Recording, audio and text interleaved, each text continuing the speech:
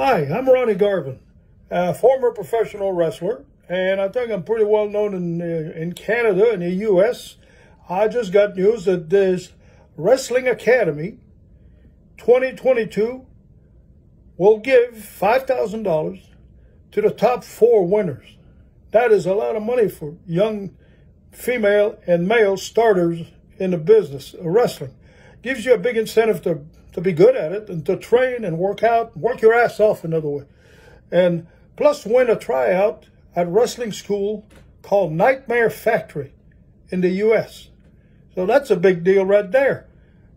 And Jacques Rougeau will be the organizer. He is the organizer. And this guy knows what he's doing. He's been in wrestling a long time. He was one of the best, toughest guy. He was, you know, all-around wrestler, all-around Canadian, like we call it all-around American in the United States, you know. And I want to wish him the best of luck. You know, that's a lot of money, $5,000 for beginners.